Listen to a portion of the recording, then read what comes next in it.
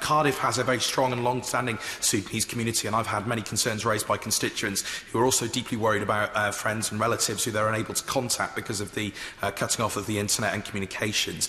And as the two former international development secretaries said, unfortunately this is part of the course for the Sudanese military and security forces, both in terms of cutting off information but also brutal tactics used against civilians.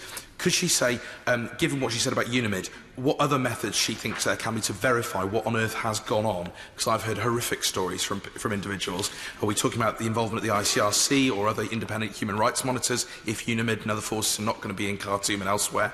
And secondly, what message does she have for countries that continue to provide the Sudanese military and security forces with direct assistance, given their horrific record of abuse of civilians?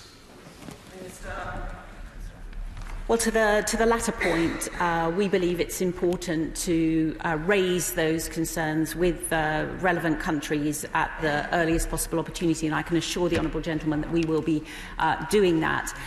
With regard to the documentation, the closing down of the internet, I think the honourable gentleman makes some very sensible suggestions of the ways in which we must try and ensure that we continue to be able to hold people to account for their actions, and I look forward to updating the House in future about the actions we've taken in that area.